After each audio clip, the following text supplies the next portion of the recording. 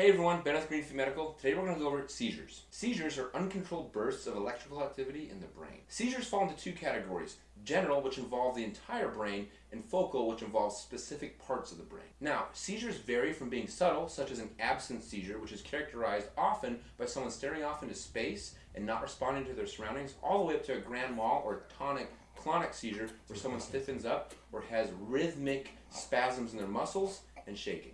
While the most common cause of seizures is epilepsy, infection, fever, sleep deprivation, low sodium, certain medications, head trauma, toxins, or drugs can also lead to seizures. What do you actually do if someone's seizing? Do not hold them down. Do not put anything in their mouth, especially your fingers.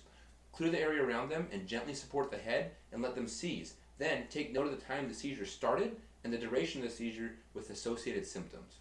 The period following a seizure is referred to as the postictal state. They're likely going to be confused, so you're going to need to help them orient. Once they're oriented, you're going to ask them if they've had seizures before and what a normal seizure is like for them. Then you're going to monitor and document their postictal symptoms as well. You should immediately seek medical help if the seizure lasts more than 5 minutes, or the seizure is longer or more intense than what is normal for that person.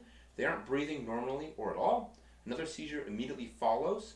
The seizure occurs with a fever or heat exhaustion. The person seizing is pregnant or has diabetes, and finally, if they've been injured during the seizure. If you like this video, go ahead and check out our link tree in our bio.